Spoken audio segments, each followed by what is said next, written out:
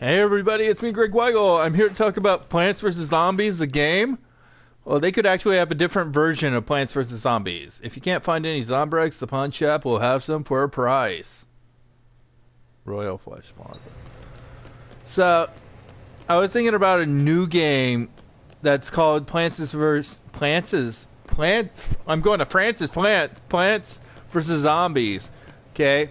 And it's going to be like an app on your phone, and you have this guy that is either going to transform into a plant or a zombie, and if you're for the zombies, you keep pressing a certain button like repeatedly, and you try to flush out all the plantness, and if you're a plant guy, you try to make the guy a complete plant with a certain button that you constantly press. And I thought that was a cool idea.